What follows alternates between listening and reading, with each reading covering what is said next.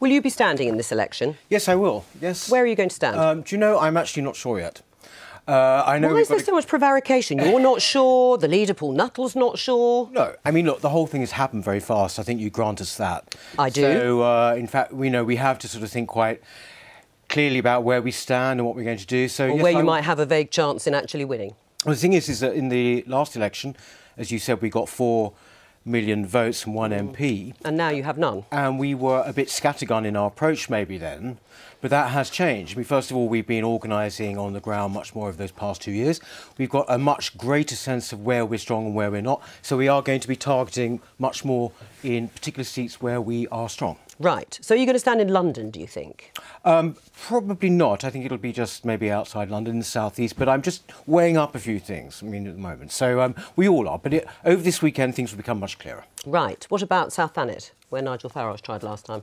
No, I don't think it'll be there. But no? You can press me as much as you like, but I'm basically just going to have a think about it and make sure that we're absolutely right about where we're going to go. Yes. I mean, it is a bit strange. I mean, all right, you're standing... Well, hang on, you're standing, but you don't know where yet. Suzanne Evans, another leading figure, isn't standing. Well, she's Nigel Farage... No, she did a great job of it last time. She's doing it again this time. Let me finish the question. Nigel Farage isn't standing, and as I say, we still don't know from Paul Nuttall, who didn't seem to want to talk to journalists at all. It sounds a bit like you're scared of the electorate because you just don't think you have a chance of winning any seats. The electorate, the last people we're scared of. I mean, the thing is that you bless you in the media, you sort of try to put the agenda all the time and put the kind of time... That's our job. That is your job. But, no, look, it will become quite clear. I know Paul's making an announcement this weekend too, so... Right, OK. I mean, since the referendum, UKIP have been at pains to identify themselves as more than a party of Brexit, that you have much more to offer.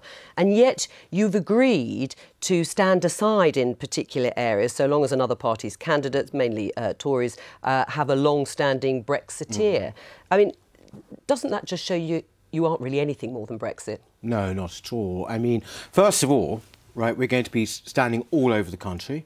When you talk about seats where we're actually going to be standing aside for whether it's Tory or Labour, it actually comes down to a very small amount. But the thing is that these are people who maybe have spent their whole lives doing what we've been doing in trying to get the proper, strong, complete Brexit. Right. So but beyond that, as I'm saying, that you obviously haven't got that much to offer, otherwise you would stand on your own ticket. Yeah, I mean, when we talked about migration before, we were a one-issue party, supposedly. Before that, it was Europe. This week, obviously, people have been kicking off about, in the media, about what we said on Monday, about the burqa and about integration. I mean, of course, the thing is, what we're doing in UKIP is moving from a position of being purely maybe about Brexit at one point, yes, to a domestic party. Right. And so, therefore, what we said on Monday, and indeed what you're going to see throughout the rest of the campaign, are very strong announcements on all aspects of policy in Britain, and not just about the EU. But of course, this is, to an extent, the Brexit election. So we have got to be absolutely certain that people get what they voted for last year. Right. I mean, Paul Nuttall said 350 candidates have been selected, and the total number won't be too dissimilar from the 600 in 2015. Right, yes. Will it be closer to 350 or 600? I think probably you fall somewhere in the middle there, probably about, I'd say, certainly nearer to the 600 mark. Right. I mean, is that because you haven't quite got the resources, that you're not going to field quite as many? I mean, where does the money for UKIP come from these days? Look, a lot of the... in terms of our candidates, a lot of this is about the fact that Theresa May cynically announced an election with 7 weeks or whatever, quite cynically putting the fortunes of the Tory party above anything else, which is something we never do, by the way, in UKIP. And so, therefore, obviously, it's been quite quick. We've had to do this quite quick. But we are, we're fine in terms of money. We are secure financially. And so, we're going to go forward, and I think it'll be an exciting campaign. All right. I mean, you talked about the domestic policies. Well, let's talk about one of them, which is the ban on the burqa. And as you know, your main donor, or certainly he was your main donor, Aaron Banks, said it was like going to war on the Muslim religion. What well, he's wrong. Say to him? He's totally wrong. First of all, he's wrong also on the actual... saying this is about we're not going to war on Muslims at all. This is an integration agenda, first of all. How is it about integration if you're telling women what to wear?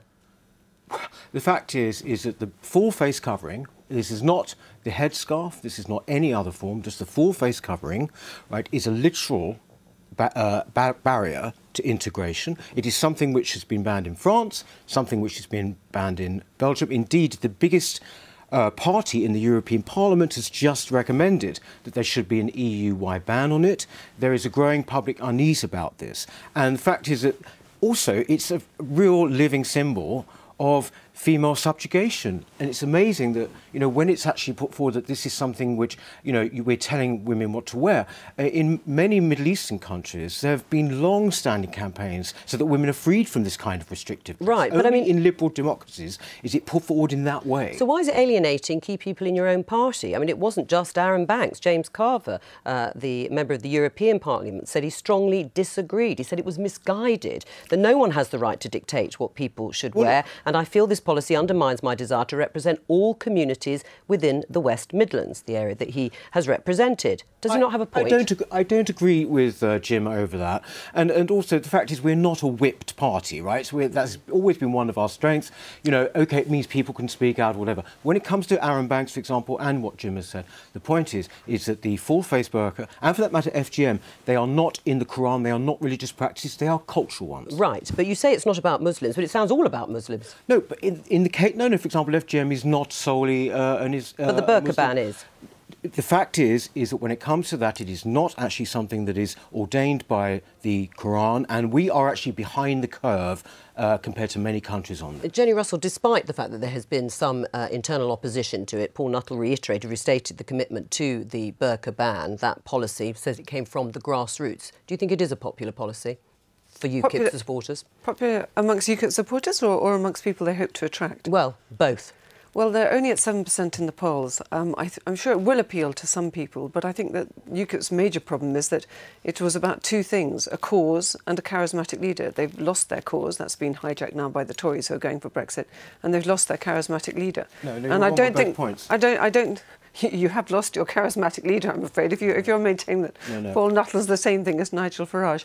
And basically, that's why they've sunk in the polls, and that's why they're desperately trying to draw attention to themselves now. Right, and if you look at some of the polls... I must come back on this. When you say the type of people we're going to attract and all the kind of implications of that... what are the implications? I'm just talking about the kinds of people who might be interested in voting for you. A ban on the burqa is supported by voters of every single political party, including the Lib Dems, right, in this country. That is how far public opinion has moved and how... What are the percentages for the support from those parties then for that? I think obviously in UKIP it's huge. It's at 84%. I think in the Tory party it's about 60-something, and then you come down in the 40s to Labour, and then obviously much less in the Lib Dems. But the point is they are majorities. Right. Well, let's have a look at the polls.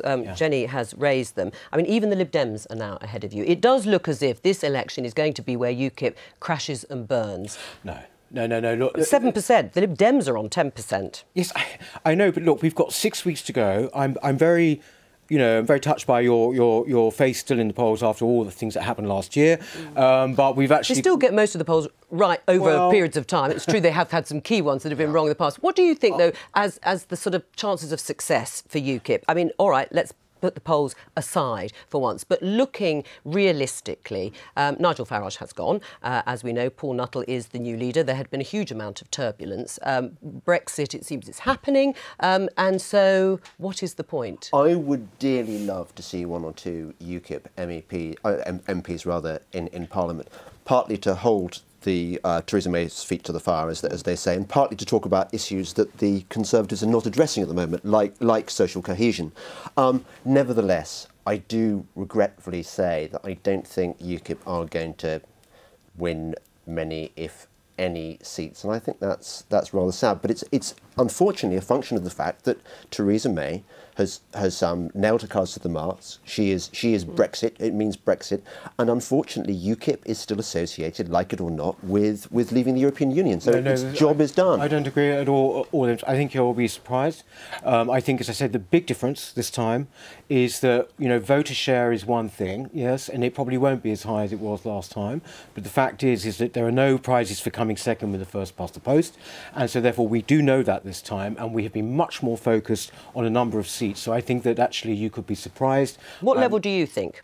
I'm sorry? What about the number of seats? What level do you think you'll get then? It's hard to say at the moment, but I mean, the thing is that we had the one, but I certainly think I would like to see we will be targeting maybe around about 6 particular places. All right. And I think that therefore, and also, of course, we've got a secondary layer of seats that we're going to go for too. So. Right. I mean, the reality, though, as John Curtis, the psephologist, said, is that the UKIP vote is going to the Tories. Do you accept that there is a shift? I mean, not only is there a shift in personnel going to the Tories, as we've seen, but there is also a shift amongst voters, and that's the story of the first week of the campaign, he says. Well, it is only the first week of the campaign. I accept that. The personnel that have gone were always going to, basically they're just, they joined us and piggybacked on us for a while and gone back to where they should always have been. That is for sure. They are not missed at all. But I think the thing is, what will become clear to people, it's already becoming clear, is that, for example, on a big issue like migration, where people absolutely do trust and believe that we say what we mean, right, there is nothing coming from the government. This will become quite clear that basically immigration levels will stay the same for about 10 years after actually we leave. That is going to become clear over the next 6 weeks. Peter Whittle, thank you.